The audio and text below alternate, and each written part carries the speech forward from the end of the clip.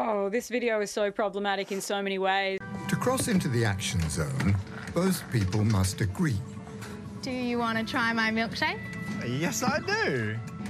Is it better than yours? You know, I think I prefer mine. But what happens when one person takes action without an agreement? You do, huh?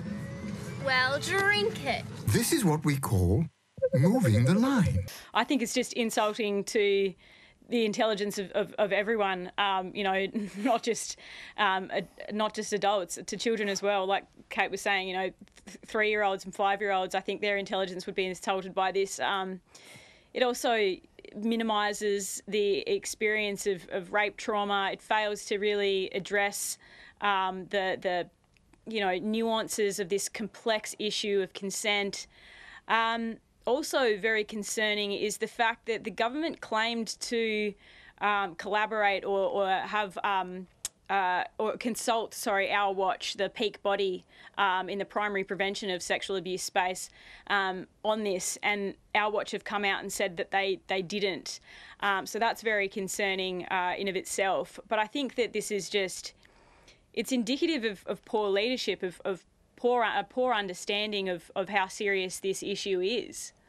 You know, I watched this today, and if it wasn't on such an important issue, it would be amusing because it is so ridiculous. But it actually just infuriated me because it seems like this is yet another example of where people are more concerned about upsetting those who find it uncomfortable to have real conversations than they're concerned about the people who will suffer serious consequences if we don't have those real conversations. Like I wasn't going to share this on national television, but earlier today my 3 and my 5-year-old boys decided it would be really funny if they kept licking me. And I sat them down and I had a more direct conversation about consent, about respecting other people's wishes, and about you know, being in charge of our own bodies with a 3-year-old than the federal government has put out in this ad, which is for teenagers.